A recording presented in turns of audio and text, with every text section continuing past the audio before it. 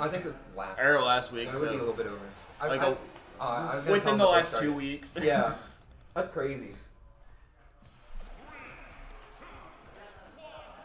Okay. Yeah, this is I kind of figured. Yoshi Pac-Man going into PS2. This is going to be a long set. It's going to be a very long set. I would not be surprised if one, if not multiple games went to time. Both of these players are very confident and playing patient. They have a great mentality. They do. They know. They know, and they're both character specialists. So like they don't really. Dorf has another character and a half, but like he's a Pac-Man player. He knows what he's doing. Same as for Yoshi. Dan will. If I ever see Dan play another character in bracket, I will pay someone money. I will say there is a major VOD out there where for Crew or was it Squad Strike that he's a Cloud main. That is true, and he also did it in the double dittos. So I will say there's a little bit of, like some rep around his Cloud. But yeah, like the fact that he was getting like actual confirms blindfolded with Yoshi, like shows just how well he knows his character. It was a crazy showing in Puppet Master yesterday. He said at one point he knew where people were just from the sound of egg hitting them.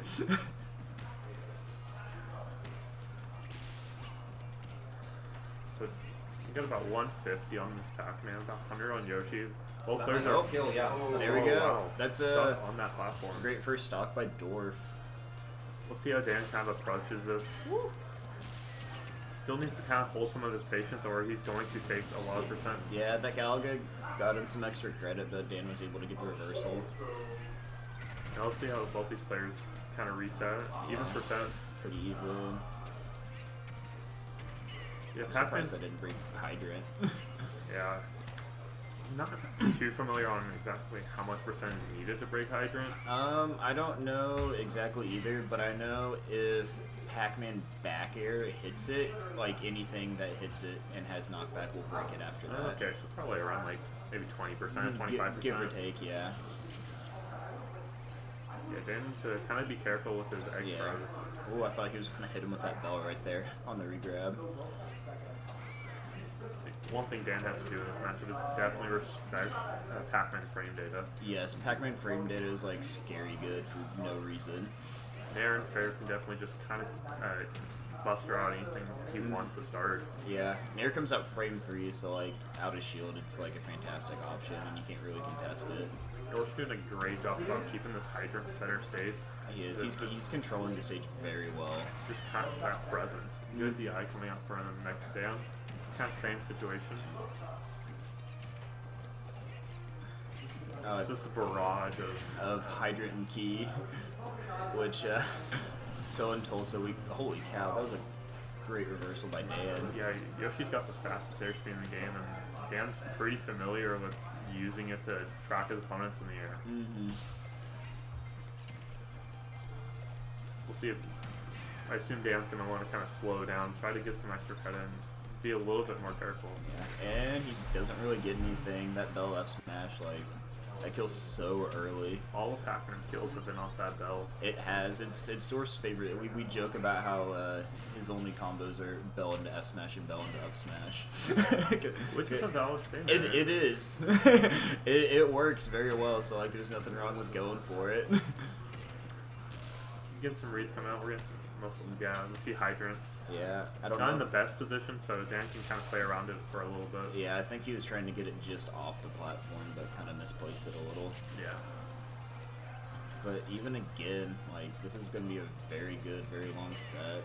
Yeah, Dan's now got to be careful with that Bell on deck. Yep. Dorf burning it pretty early. Now we got Mango into the combo. Pac-Man's recovery is so good, though it doesn't make a ton of difference. And then Dorf's able to just get stage back.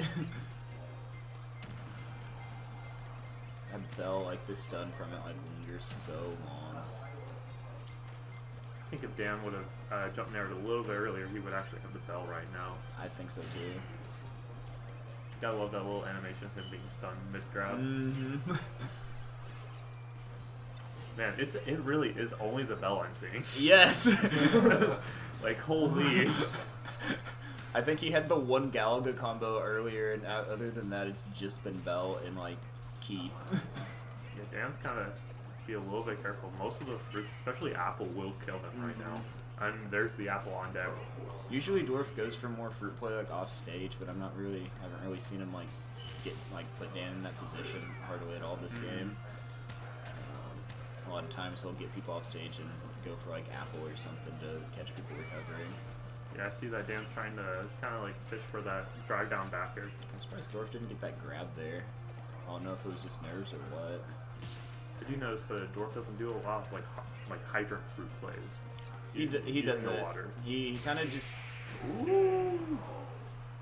Dan with the quick track and the got it up there. up there to close up the game one. He was at 150 with about 6 minutes on the clock. Yeah, Long set. that was a long game one. We might be in for 4 more of those. So.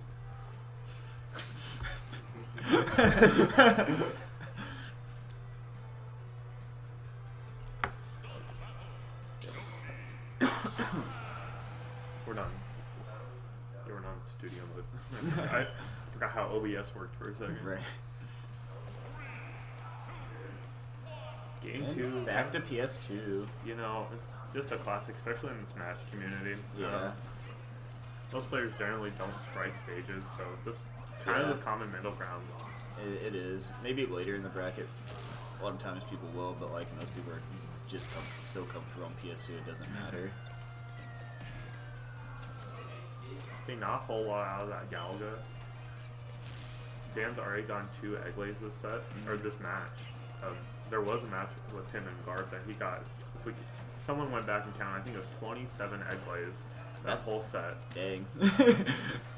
Yeah, Dan knows how to use the eggs. And there's Dorf going for the key behind the hydrant. We call that. There's one game he played against Phoenix, I believe, where all he did to win the set was just hydrant and key and stand on the other side, and just Phoenix didn't know what to do. So we joke about that whenever he starts doing that. These type of matchups, so it's definitely a war of attrition. Like, you gotta have like a rock solid mindset. Yeah, and I don't know how well either of these two really know the other character, because I don't think Dan or him have like each other's character much matchup experience. I'm not familiar with their current set count. A good cross up on Dan, still falling into the bell, but not missed the much punish. coming out of it. Yeah. Let's see how much Dan can kind of capitalize on this second stock. Yeah, but if he gets something off this bell, he can just even it up. Z drop, didn't get anything, but it was good coverage. Yeah, Yoshi's double jump armor has definitely saved Dan a time or two. Yeah. Oh, Mango's going straight through the egg. Gotta love it. And just an S smash just pretty much evens it up right there. Very raw option. Hey man, whatever works, honestly, works. Fair. Dan playing a lot of pressure, kind of just chasing Dorf down. He is, and it's definitely an uncomfortable situation if you don't have the frame data to contest Yoshi, and if your options aren't fast enough to kind of get out of the way of that air drift. yeah, it's tough for sure. I have seen him up air someone 4 times and just kill him for it. Hey, that happens. Playing Fox, that happens. Do hate to see it.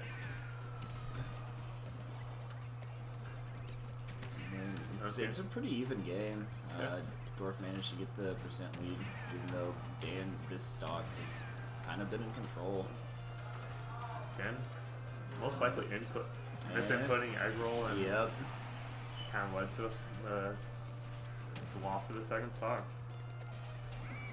Going for the 2 frame was fair. It's a really good option. It is. It's a big hitbox, and I'm pretty sure it's pretty safe too. I heard him talking to Dopamine earlier about it, and it seems like it's pretty safe.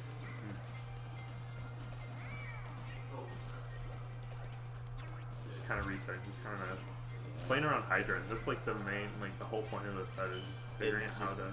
Yeah, who can control stage and who can make the best use out of hydrant. Bell coming out, kind of just blocking out. Oh, my. That was good. Holy. That was good coverage. There we go. Yep. I was talking Dan's about earlier, just that Nera shield can just catch it. Mm-hmm. Not sure that's what was supposed to happen, but it works. Kind of reset neutral.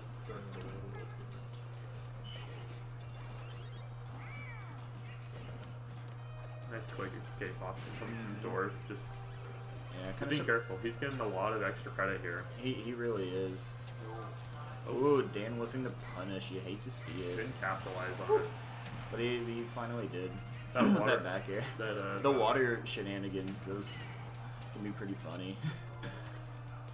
Yeah, water went straight through Dorf when he was stunned.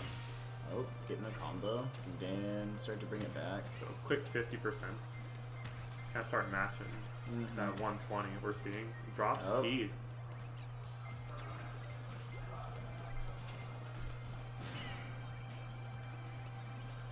Most likely gonna see key or the bell coming out, the tried and true. The tried and true. That hydrant was kind of scary. Don't get hit by it. Yeah. There we go. Just kind of reset things. Apple is like deceptively scary. It sends you straight up. It's straight up, and it goes at a like downward angle, so it's good for ledge trapping. Like you have to be ready for it. Could this be it? Yep. And that's it. And that's game 2. That was some good adaptation by Dorf. Platforms. Yeah, platforms are a huge deal in this matchup. Yeah. They're nice because Dorf can kind of center the hydrant like mid-stage and kind of force people to be up there if they don't want to have to play around hydrant. And getting control of the stage like that just allows him to charge fruit and get whatever setup he wants, really. Yeah, Pac-Man's very demanding. Okay, start game 3. Just That's kind of a Yoshi blow double here or jump there. armor right there. That up throw up air is pretty true on Pac-Man. A nice quick 50% combo. God dang. Yoshi's down there doing, what, 30, 33%? Yeah, if you get all the hits. And then getting any more with the hydrant. Both players kind of like picking up the pace. They're not playing as patient as they were. They're being pretty aggressive. Dan kind of figuring out how to use hydrant to his advantage this game. Yeah, Dorf's been hit by that. 2 or 3 times already. It accounts for about 60%.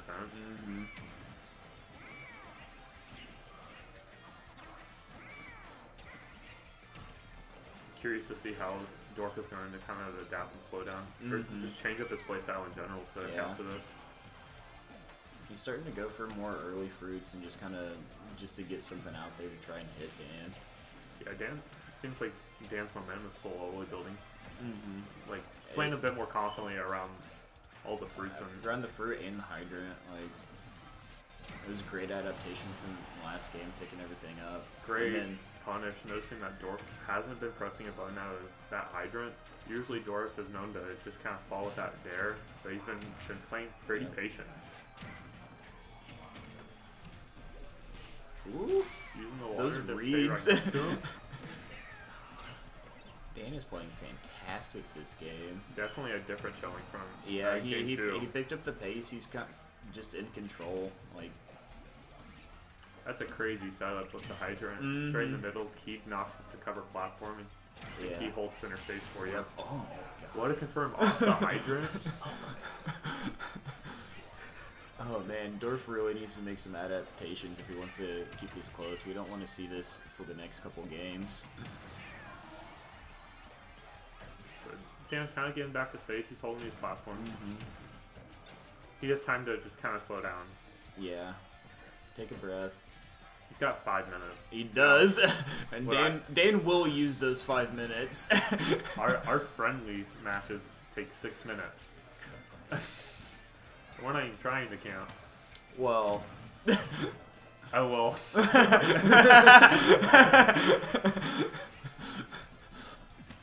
There's nothing on the line. Camp, not a pro. It's a fine gray area. Yeah, 150 on Yoshi. Yoshi's a pretty heavy character to get rid of. Yoshi's heavy for no reason. Dan's kind of got the adjustment of right when that the bell hits him, he can just jump near it. Yep. Dorf cannot find a kill on this first stock, which was kind of what helped him a lot last game, was getting that first stock pretty early and just kind of maintaining. Woo! I think the water just saved Dorf there. That would have been a crazy conversion. Yeah. From down.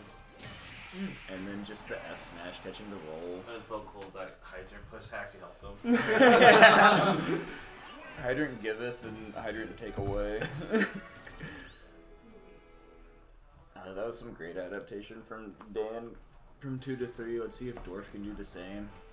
Wonder if we're most likely gonna see a stage difference. Yeah. Yeah, I'm curious to see if Dorf will go Greninja just to see. Just to kind of feel out the matchup. Yep, and there he goes. Yep, called it.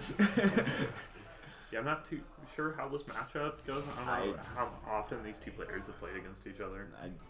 Outside of this weekend, I have no idea. And I don't even know if they've played much this weekend while here. Oh, Yeah. this will be a different showing.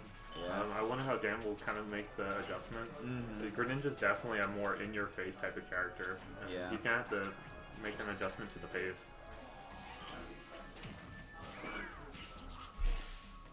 He's Solid 52. getting some solid combos. But Greninja can rack up damage early with some up air strings. Dan's going to have a little bit easier of a time to actually ledge trap this character. Doesn't have to worry about fruit, doesn't have to worry about hydrant. And he doesn't have to kind of worry about that side B armor coming from Pac-Man. And like I said, Dorf able to bring it back and even take a percent lead. Dorf's Greninja is really making a showing, kind of putting up that Yoshi at kill percent.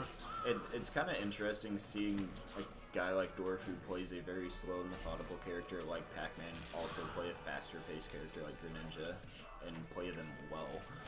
And he does.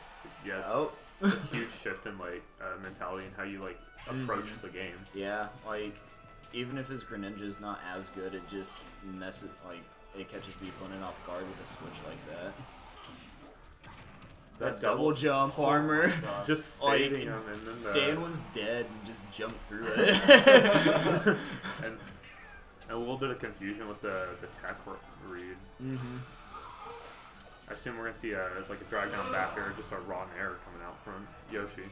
Yeah. Yeah, if he can get near at a shield, he can probably kill. And then forward throw. You don't see a Greninja throw kill very often. I don't think I've ever seen that, to be honest. Not forward throw, no. I've seen up air at like 180, and that's about it. I have seen up throw, but never forward throw. Yeah. Maybe questionable DI from Dan's part. Yeah, are the side blasts some smaller? Oh, that is true. I think it was both. Okay, definitely makes sense for the throw. So 159 sitting on this Greninja. Yeah, Dorf getting some good extra credit. Yeah, Dan's just looking for a kill. Just slightly missed the kill confirm right there. And then, they both kind of whiffed, and then Dorf took advantage. We're just seeing both these players just make adaptation after adaptation in between games. Like we said earlier, they both have great mental, so it's not the most surprising thing. Yeah, definitely putting on a show for everyone watching for top 8 qualifiers on loser side. Yeah, this whole event's been a great time to kind of like really show what our region can do. It really is, because we have two great competitors here starting off loser side.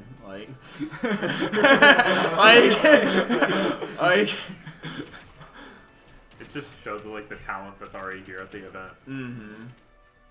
And we've had some upsets and pools and everything. It's been a great showing, and I'm excited to see what the rest of it will look like. Yeah, Dan's definitely putting a lot of pressure on that Dorf's Greninja, kind of bringing it back. He kind of is, but if Dorf can get some more percent or even close it out with just a nair fair confirm. Oh, closing out that side, only 60%. Yeah.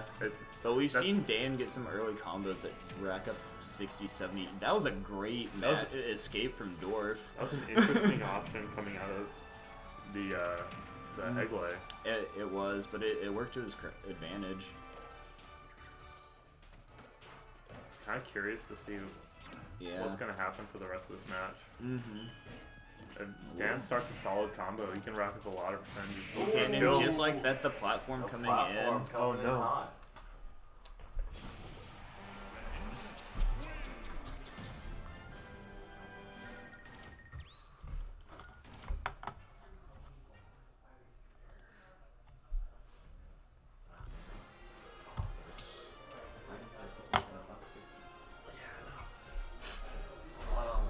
Yeah.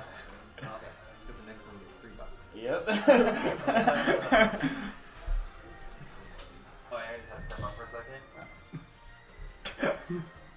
No, I played next. You can come to. All right, I'm back, guys. Sorry, I was cracking the numbers on how a billion lions will 100% lose to every Pokemon. Listen, Fisher has 30% accurate move. That's like 100% true. It's 100% one hit KO, 30% accuracy. That means on average, one Fisher from one Pokemon will kill 300 million of those billion lions. Now, if every Pokemon knows Fisher, Can every Pokemon learn Fisher? there's about 36 non-legendary Pokemon that can learn Fisher. So even if you remove legendaries, that's 36 Fishers. If you do the math like 36 times, you're left with like 1,100 lions. That doesn't even count the other 900 that don't have Fisher. Oh, hey, there's a game going on. Oh, yeah! So, anyway, so Game 5, I'm very interested to see why Dan decided to take the run back to Town City. I guess he felt confident that that he can take the game and just had to adapt to the Greninja. Yeah, that seems like the case, but Dorf, I mean, he was in control pretty much the whole game and had a pretty solid showing, so it is kind of interesting to pick a Dan to just run it back here. Yeah, that being said, right now it's fairly even. Yeah, you have a couple smash attack advantages that Captain Dorf does, but we know Yoshi's combo strings, especially anything vertical, are going to be able to even that percent up once again. The main thing you want to be really cautious about, especially on this stage, is the fact that if you land on that platform, a forward air from Greninja will kill very easily. Yes, and we even saw last game where even a forward throw at relatively low kill percent was able to kill Yoshi, which is pretty heavy. And just like that, Dan takes first stock, which we see almost every game. I think whoever took first stock took the game, so that might be an indicator of what happens the rest of this game. This is starting to be a sign where you kind of start getting the idea of impatience from some of the from Captain Dorf specifically, because he felt that Dan was immediately going to run down smash as a call out. Yeah. And just because there's so much end lag in that counter, he's just going to get immediately punished for that. It's one of the things that you got to keep the mentality on. I feel like you're gonna attack at this moment, especially for counters like that. Exactly, and Dorf does like to do the counter at ledge when he's recovering to mix people up, but it can become predictable at times. Yeah, you can also see Captain Dorf really wants to take that stock away from Mexidan, but literally he's kind of struggling to get in there. Yeah, I mean, Dan just holding out those eggs, pushing him away with those nairs and the eggs back, pushing him off ledge, basically asserting stage dominance to the point that the percent's already even. Yeah, and Dane's playing a lot slower than he was last game. I think last game he just let the Greninja speed up the pace of the game, and it kind of got to him a little bit, but he's making great adaptations. One thing that I think that now that the stocks are even, Dorf wants to make sure that he can keep this stock as long as he can. He doesn't want to necessarily get caught in one of those backers because that's going to kill right there. Maybe not just yet at center stage, but eventually it is going to kill. And he wants to make sure he can even that up as much as possible before that stock is gone and he's on his tournament stock. Yeah, we don't. That's a scary place to be in. Like, I was there in my set, and it was kind of scary. You just got to keep your head, start playing patient. And Dan's keeping pretty good stage control, keeping Dorf on ledge. I feel like Dan's going to get the most drive, especially on this town part. While we can see some nice up air strings coming from Captain Dorf, Dan is able to double jump armor. That double jump armor is going to save Dan from a lot of those interactions. In addition to the idea of those side platforms on the city portion of Town and City aren't going to cause forward to be that much of a big threat like it is on the other end. And we're going to see that third hit of back air connect. Captain Dorf on his last stock. Let's see if he can do something or if Dan can just clutch it out right here. Dan right now needs to make sure he Racking can up continue. damage. Dan needs to make sure right now he can continue this percent lead. You can see that he's trying to force him onto that platform so he can finish off with a back air extremely early, but is not able to succeed in that. Now he's kind of backing off, just kind of waiting for Dorf to approach. He understands the strong lead that he has right now. Yep, And that counter. not going to kill just yet. Dan's going to make it back. Up air's not going to connect. This is where Dan's going to try to look for killing, but that he's going to live a little bit longer thanks to double jump armor. These up airs are missing a little bit. They are, but he's still racking up that damage. Now Dorf on evening the stocks This is up. the Let's tournament see. stock for both players. Yep. If Dan makes a slight mistake, it could literally end the run for him. Especially for such a high seed that he is, being upset by Dopamine and Pools. You definitely don't want to see a fan favorite go out this early in the tournament. Yeah. Good thing about both these guys is they're both fan favorites, so, So true. it's going to suck either way. They've both been showing very well in tournaments recently. So it's a Both little... these players, literally, both these players this week have beaten Ben. Yes. #1 state PR, both have been beaten, and they're both starting off the loser side. It's interesting to see. Yeah, we're going to see right there that back air is finally going to connect. Mexidan moving on to top 8, Good winning showing. 3-2 over Captain Dorf.